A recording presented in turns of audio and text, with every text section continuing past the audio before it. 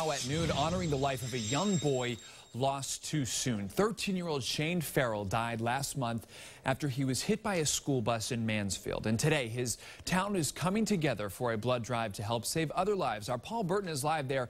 And Paul, his friends and family are turning out to remember this loving young boy.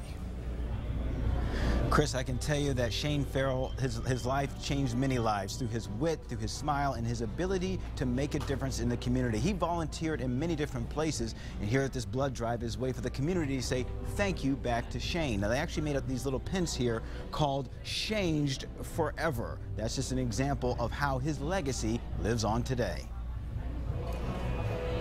This afternoon, the Holiday Inn Ballroom in Mansfield has turned into a big-time Red Cross blood drive in memory of this special young man, 13-year-old Shane Farrell.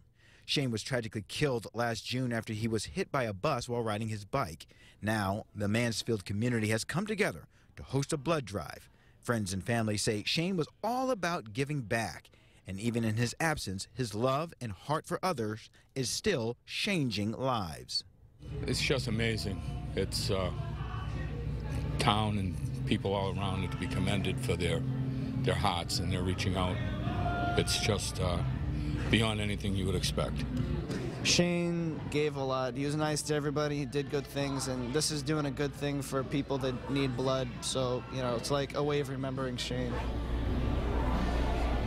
It's clear his life is still making an impact today, so if you want to give back, come here to the Mansfield Holiday Inn. It's going on until 2 o'clock this afternoon. You can give and donate your blood. We're live in Mansfield. I'm Paul Burton, WBZ News.